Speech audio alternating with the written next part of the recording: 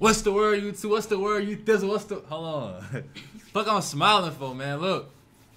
What's the word, you two? What's the word, you thizzle? What's the word, you tizzle? What's the word, you... What's going on, man? Hey, man, today, man, check me out, bro. Now, look, hey, we actually got... Now, somebody came my DM yesterday, bro. Somebody said I should watch World's Deadliest Gang, Mongrel Mob. Let's get straight to it, bro. You know what I'm saying? I'm curious. Let's see what's going on, bro. It's from 2002, so I want to see what the hell is going on. You know what I'm saying? In the 2000s, man. Like what y'all niggas had going on, man. Let's get straight to it. Shout out to Ashley. He said he didn't want a shout out, so I ain't even gonna do it. Let's get straight to it, though.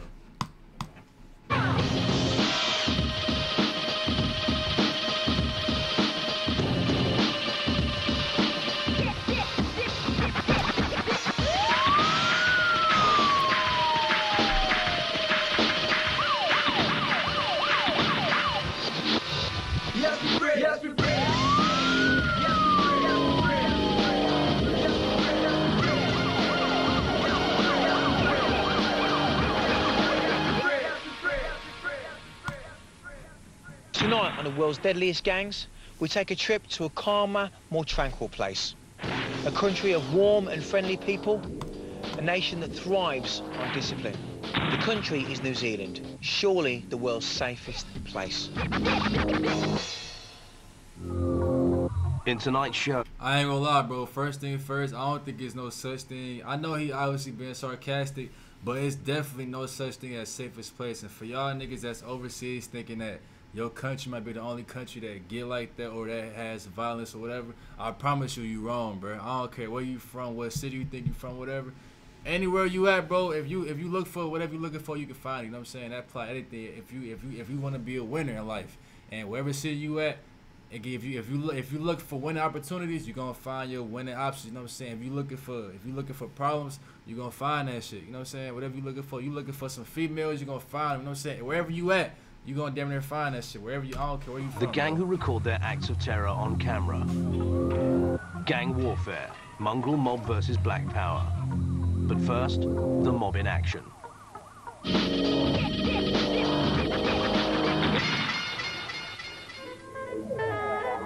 New Zealand is one of the most beautiful countries in the world.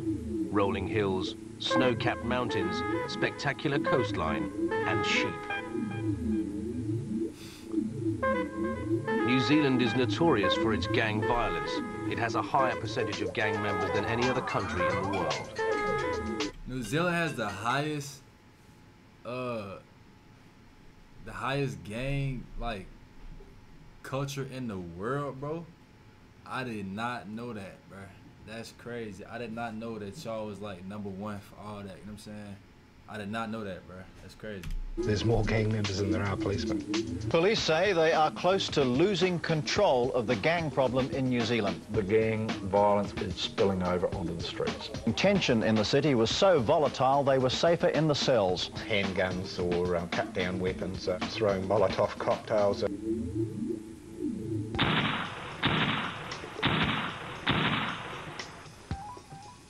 The most notorious gang of them all is the mongrel mob. But that's the thing about it, bro. Y'all gangs be like organized as. Y'all gangs be like, bro. He literally got on the whole vest right now saying "Mighty Mongrel Mob, Roche." So like when y'all go to jail, and they be having y'all strip y'all shit, y'all be having them. I be seeing y'all be having them big ass tattoos on y'all back, bro. And they look just like this, but they be tatted on y'all. Is it like any repercussions with that, bro? Like, I don't think it's niggas out here with like the most people I think people can do is like bandanas, you know what I'm saying, colors like that. Unless it's something going on I want to know about, but I ain't never really seen nobody just unless it's like a custom made shirt. Sometimes I ain't never seen nobody like have a whole vest. You know what I'm saying? Y'all be like 30 deep, same vest, like dinner looking like a biker gang for real. The hard, evil people. You're a person stomped to death. Absolutely horrific. They gang raped his wife in front of him. We're just too crazy and we've got evil minds. Maori-based gangs started to emerge in the Hawkesbury area. Back in the early 70s, a magistrate of the court lined a few of them up who were facing misdemeanours and told them that they were nothing but a bunch of mongrels. The name stuck, and the Mongrel mob was born. Oh, so that's where Mongrel come from? Let me see. I wouldn't even listen. Mongrel comes from... Emerged in the Hawkesbury area. Back in the early 70s, a magistrate of the court lined a few of them up who were facing misdemeanours and told them that they were nothing but a bunch of mongrels. Oh, okay, so Mongrel. The name stuck, and the Mongrel mob was born. Okay. I was at a rock concert in 1971. It was the first time I'd ever heard the phrase mongrel mob. It's one of the most terrifying things I've ever seen. A fledgling group of mobsters turned on the crowd and violence erupted. Man, I didn't know where these guys had come from. They were bottling people in the face, and I mean, just it was awful, you know. I mean, people were running to get away from it. Over the years, the gang grew, based around the large Maori families. Was brought up with Mongrel mob, family with Mongrel mob, extended family with Mongrel mob. You're now down 3, sometimes 4 generations of... Honestly, women would rather be alone than be with an unattractive man. Things that I find pretty unattractive in a man would have to be when he's not very bold and he's kind of just very unsure of himself. All he does is drink booze and eat Doritos. He doesn't really have anything together in his life, and he kind of just seems like a low-life. He Snapchats me all the time.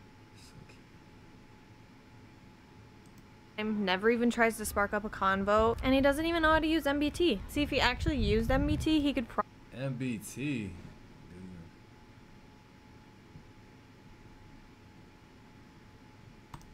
probably slide into my DMs and my text messages right away without a problem. Here's the thing, none of you guys really know MBT, but you're gonna have to learn it, and here's why. The only way— I don't gotta learn shit, bitch.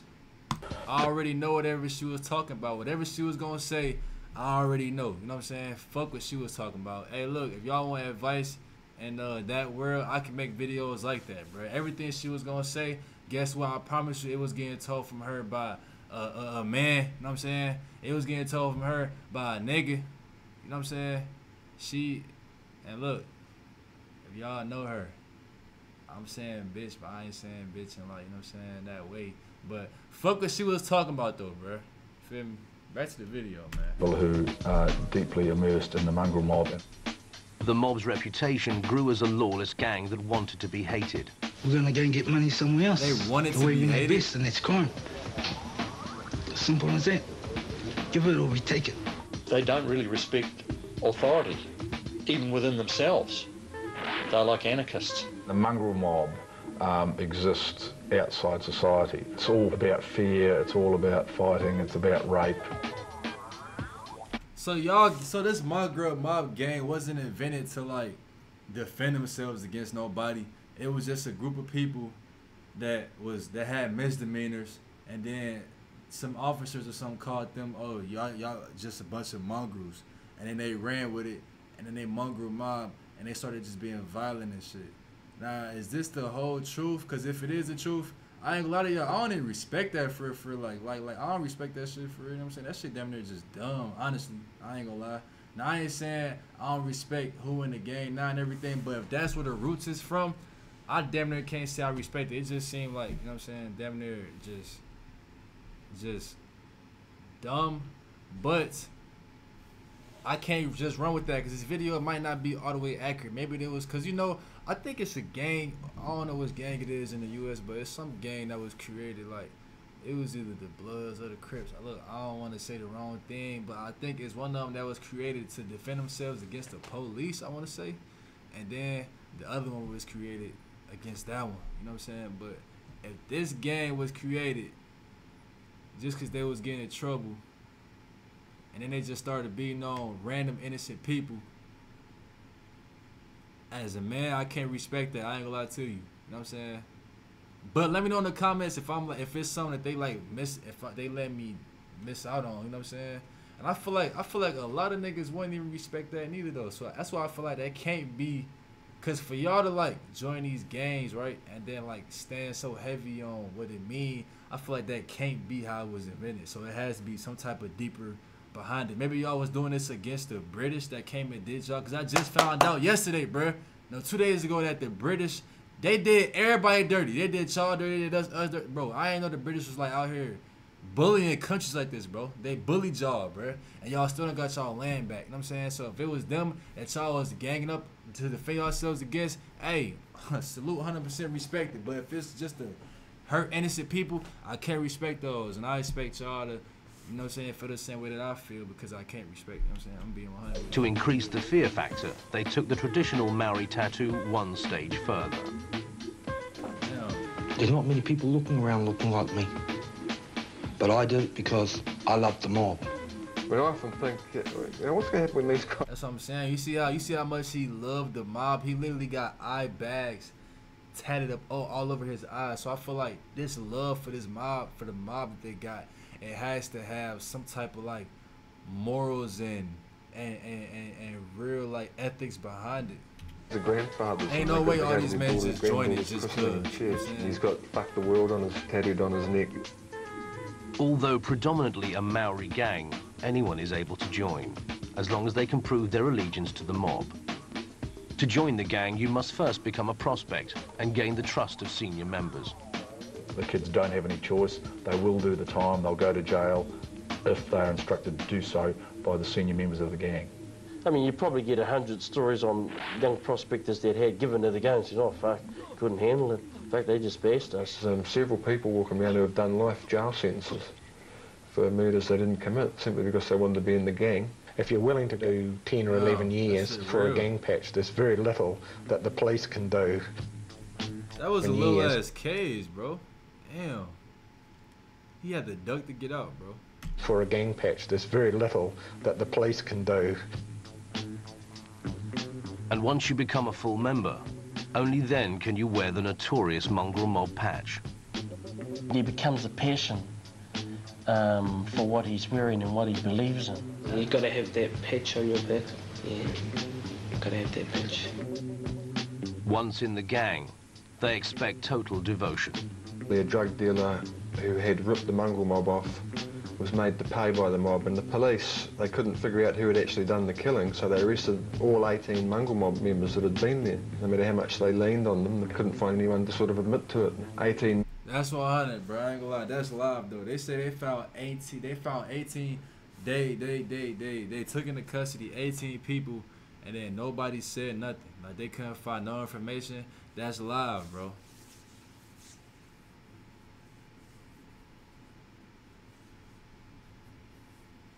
Shout out New Zealand. That's real. Members go to prison rather than inform on one member. It shows some solidarity. Once you get in it, there's no getting out.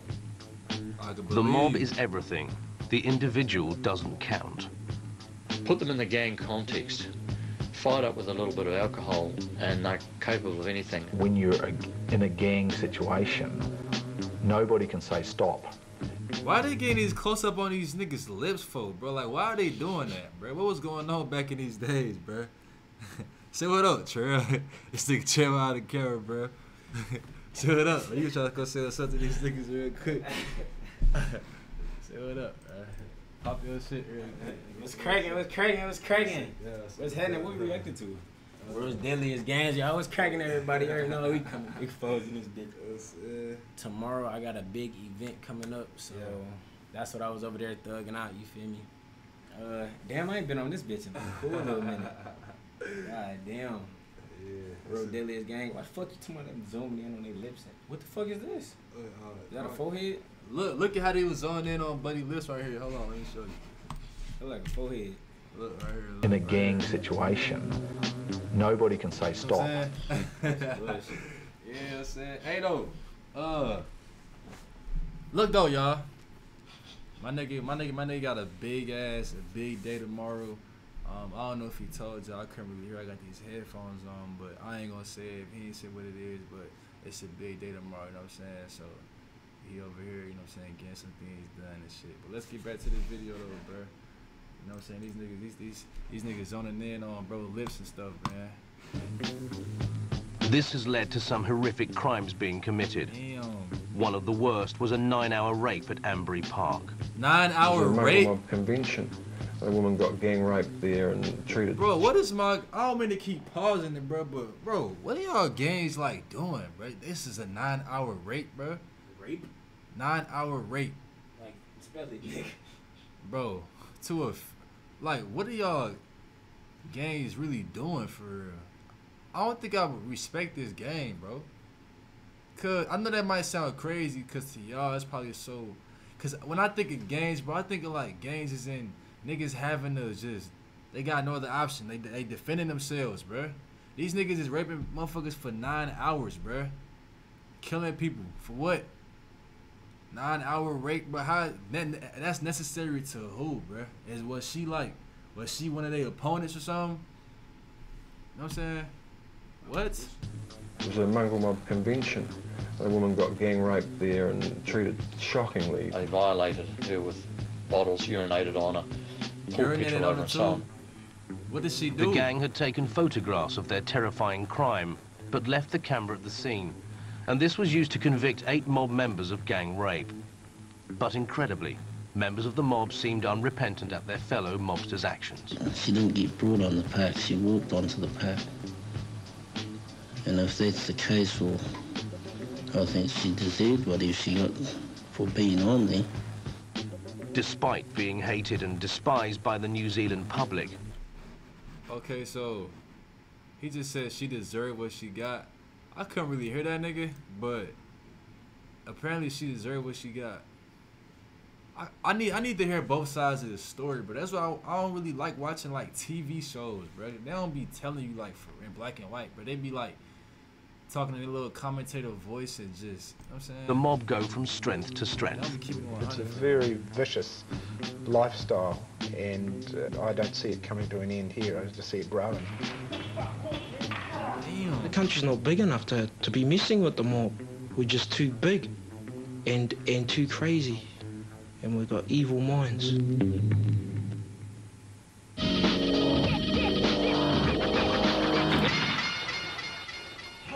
Still to come, gang warfare. Meet the mongrel mob's arch rivals. Gang style, facial tattoos, and the mob's famous patch. But first, on the street.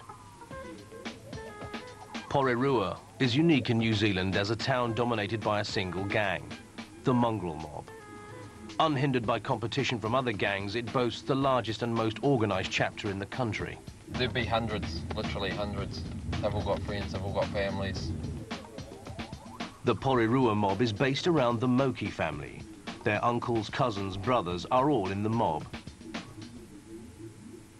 We went in search of the Porirua mongrel mob. Take the camera somewhere else, mate.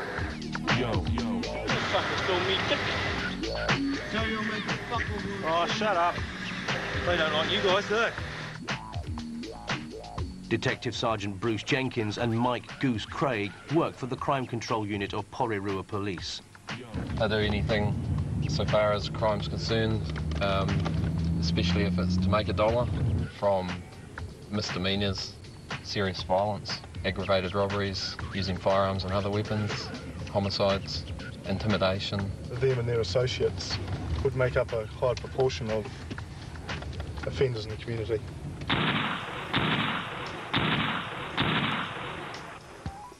And they led us on our search for the mongrel mob. First, they took us to the notorious gang pad, where the mob normally congregate. This is their gang pad in here.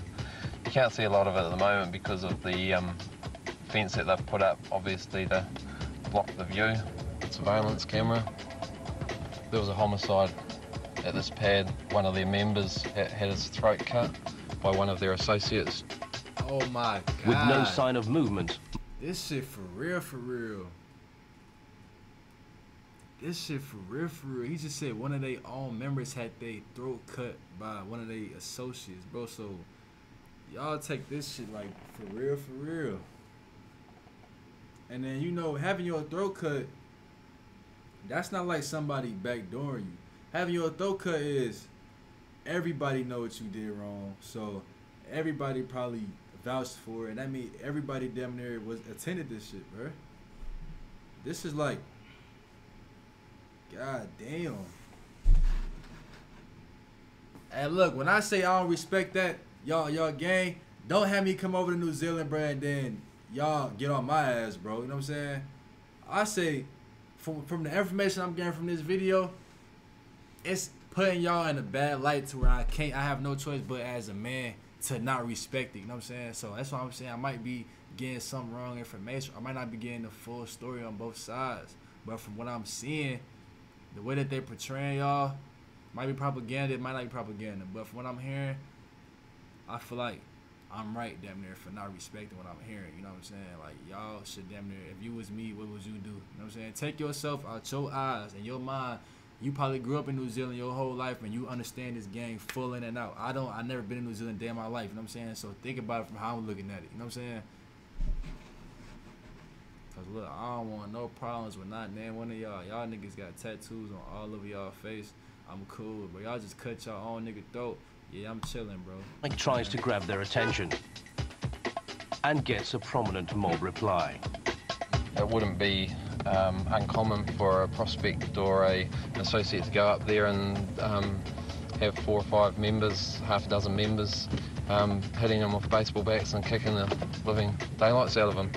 And soon we come across some prospects in the street. It's not uncommon for them to run up some quite serious bills known as tick with the gang for drugs and alcohol, and then being forced to going out and committing crimes in order to get the money to pay that back. But now the closest we're getting to the mongrel mob is one of their mascots. We've known of several incidents where they've stolen dogs and then tried to extort the owners to buy them back.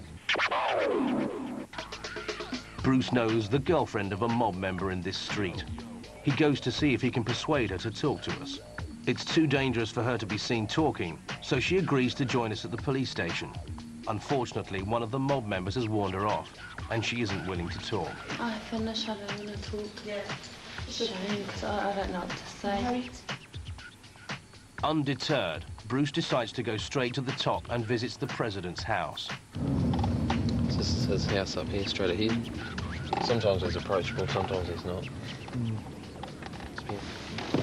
But this shit is like serious, and it's seriously organized, bro. This is crazy, bro.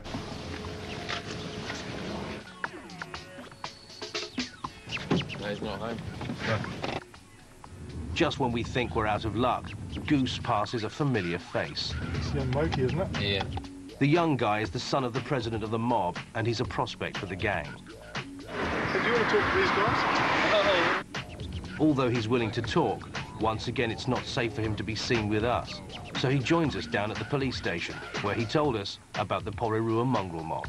It's one of the main gangs in New Zealand, Porirua, and it's got a bad history. My dad was one of... Well, it ain't even no point for him to meet y'all down there and not be seen, because y'all got him all on television being seen, and y'all didn't even blur his face out, so he definitely seen for it. It wasn't even no point in doing that. First ones to join. It's the staunchest mob around, and it's also one of the biggest. Sooner or later, one of the old fellas will just ask you if you want to prospect. You have to listen to what the president's got to say. He'll tell you to round up a few boys, round up a few cars in it. There's always 30 of us when we go out and do big hits. And Mini Rapu tells us how he became a prospect for the gang. We wanted to get closer to the action, so we joined up with John from the Uniform Division. It's Porirua police policy to stop any car with a suspected mongrel mob member or associate on board. Do you have driver's license, mate? Andre, you don't want to be filmed, Andre? Why not? From personal experience, they've got pretty sworn. Bro, how does y'all police feel about this, bro? Obviously they don't like this shit, but how do they get away with this, bro? Like, I can't see this happening in America at all, bro. How does y'all how is the laws over there not on top of that? You know what I'm saying? Like how is this allowed to be so organized, bro? And then the fact that the police know what's going on, but it's still able to go on. Like how? How is that possible, bro? We agree. Assaults, aggravated assaults, and just basically disorder and drinking offences. Oh, shut up. Every time we stop a car, it's just an intelligence gathering.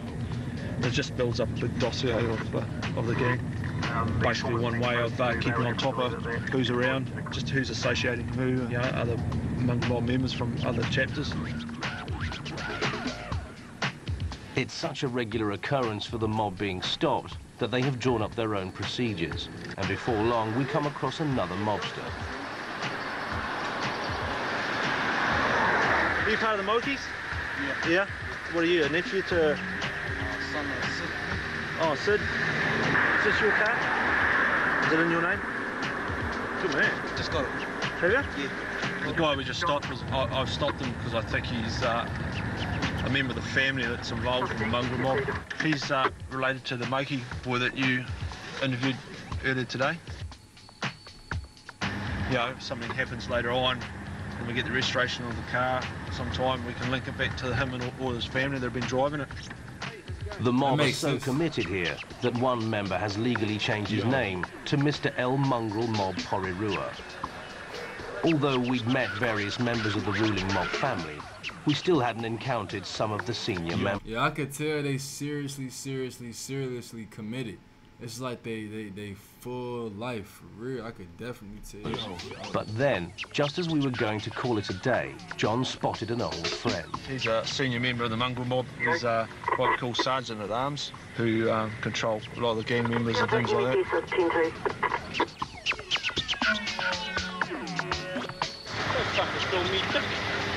He's got a quite long record, and it's probably going back to aggravated robberies, rape, firearms and things like that. So we encountered one of the senior members, and he gave us a traditional Mongrel mob farewell.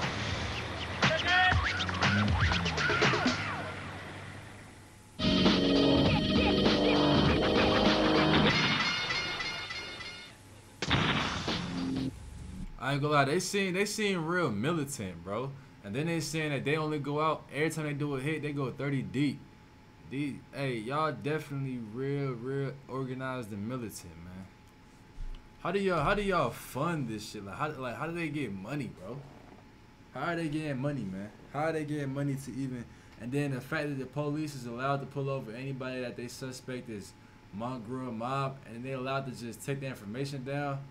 So then if anything happened, they could just put pieces together on who owns this car and shit like that. I mean, they got to be on top of everything there, because they definitely, they name in their face is in the system too. And then they got their license plate number. So if they go anywhere and the license plate number get on camera, they already know what time it is. You know what I'm saying? Like, this is crazy. So they got to be real organized and real. This is crazy, bro. I know y'all was living like this over there in New Zealand. I know y'all niggas is just militant with y'all gangs and stuff, bro. This is crazy, bro.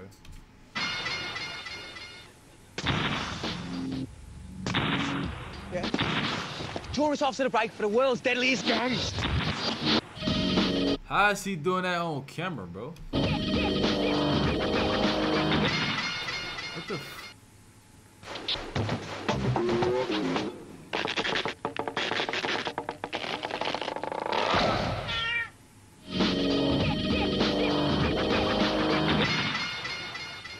Welcome back to the world's deadliest gangs. Tonight, we're in the hands of the New Zealand-based Mongrel mob. The Mongrel mob have taken their roots from Maori culture, but they have adapted these traditions of love and peace. That's part one, y'all. I ain't gonna lie. This video really long as hell, and that's part one. And I would hate to watch it, and then y'all don't even like rock with the video. So let me know in the comments if I should watch part two. This is part one. That's the end of part one. And this is like halfway through, so the rest of the video got like 8 minutes left. Let me know if I should watch the rest. This is crazy. I ain't know New Zealand. I ain't know y'all niggas is like this like well put together, well organized, well dangerous. Y'all niggas is over there like really, and then y'all flexing on y'all danger because y'all got big ass tattoos on y'all back. They go over y'all whole back, and then you got tattoos. Y'all really delicate. Y'all got tattoos all over your face, all over your eyes and your eyelids, in your eye, your tongue, under your lip, you know what I'm saying, behind the ear, on the ear, probably on y'all genitals too. Be 100, bruh. I'm willing to bet money a couple of y'all got some Mongrel mob tattoos on y'all Johnson, bro. You know what I'm saying? That's crazy, man. That's like real dedication.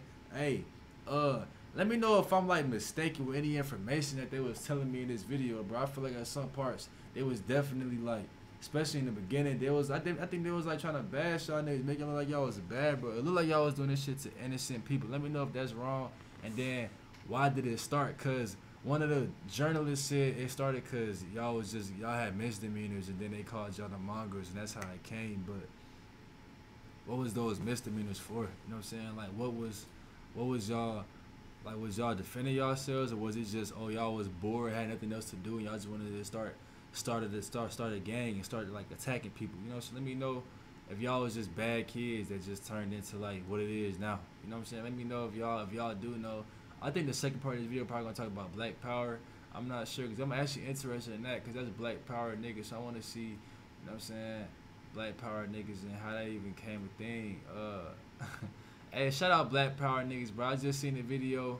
I seen the video of them doing a hockey. It was like all the Black Power nigga old heads. It was like 6-7 old heads doing from the Black Power niggas doing the hockey, bro. And the comments is hilarious. If you ain't see that video, go watch that, bro. Like, the comments was like bashing them because they was doing it with like no energy. Y'all was saying how they is dead. It's beyond their time. Hey, that's crazy.